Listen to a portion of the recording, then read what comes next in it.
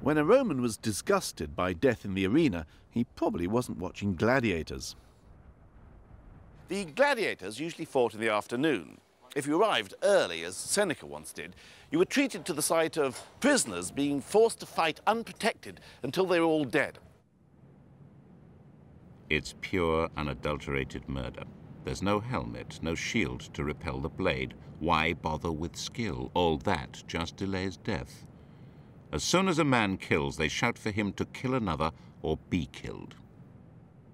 He's specifically disgusted because the excuse for the bloodshed has been removed. If the excuse is that it promotes manliness to have the spectacle of people dying bravely, there's nothing manly about the spectacle of someone just being chopped up, a defenceless person being attacked.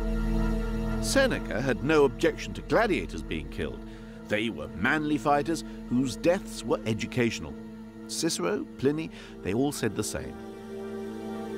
Just look at the gladiators, and look at the wounds they endure.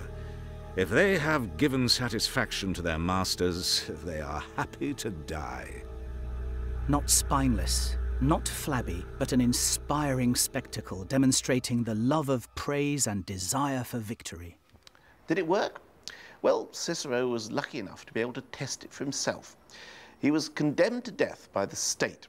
When the executioners overtook him, he was being carried in his litter. And faced with death, I'm glad to say that Cicero proved he'd learned his lesson from the gladiators.